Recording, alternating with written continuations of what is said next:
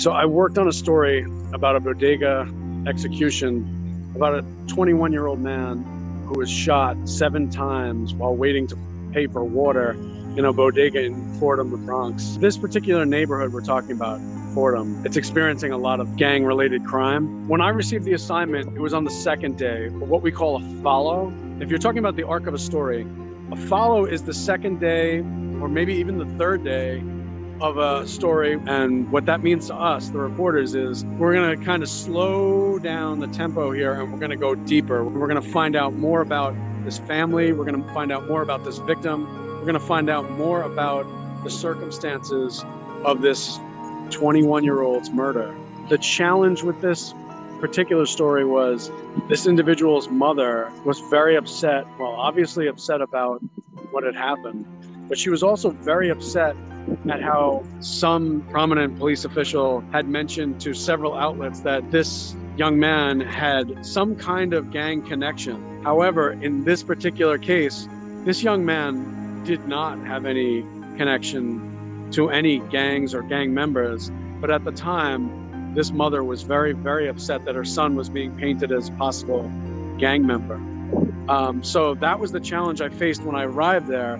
Was I'm introducing myself. Hello, I'm Kevin Sheehan from the New York Post.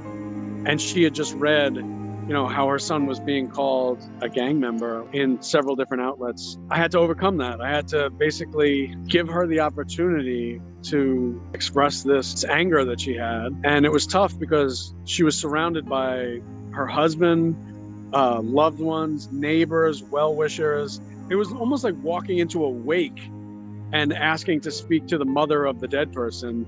And everybody there was being very protective of her. So it was a challenge. I went to City University of New York Graduate School of Journalism, and I went and talked to one of the professors about how do we deal with seeing terrible things like this? How do we deal with talking to people who have just lost someone? And the professor, who was also a reporter, she just said, half of this job is about asking a mother, what color was the rattle your baby choked on? And she said, if you don't develop that thick skin, this is just going to eat you up and you're not going to be able to do it. So you have to walk this line where you develop a thick skin, but you don't lose empathy. You don't become like a robot. This particular story, the way we were able to do an interview with the victim's mother, I empathized with her situation and tried to put myself in her position and find out how she was coping and what she was thinking about and where she was going to go.